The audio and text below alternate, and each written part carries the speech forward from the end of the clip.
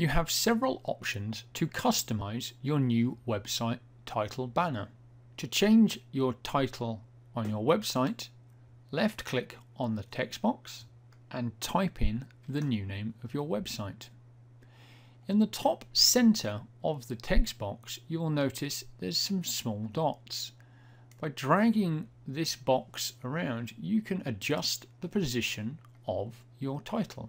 So I'll move it to the left and I can move it over to the right. You can also adjust the size of your text box by using the small dots in the center of the text box. When you select your title text box, you will have a small box with options to change the style of your title. You can choose from normal text, title text, heading, and also subheading. I'm going to change this back to title.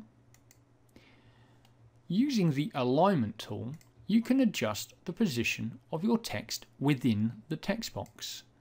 Left justify, right justify, and I'm going to place this back into the center of the text box. Using the insert link icon, you can set a hyperlink on your title. I'm going to highlight a word in my title, click on the insert link icon, and it gives me the ability to type in my website address that I would like to link to. Type in your address, click apply, and you'll now notice that there is an option for the link underneath. When you're in the view mode, you will be able to link straight to that website.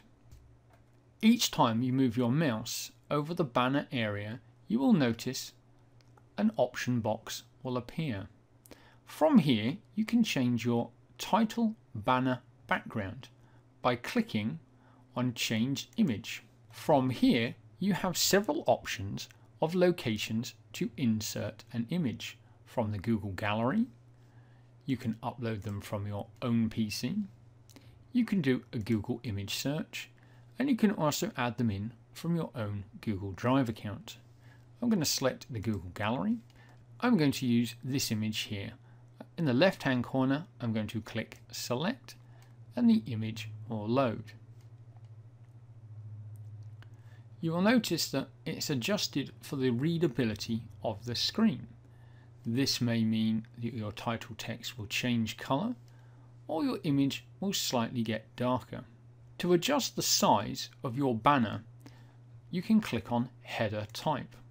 This gives us three options: large banner, the current one, standard banner, and now you have the option for title only.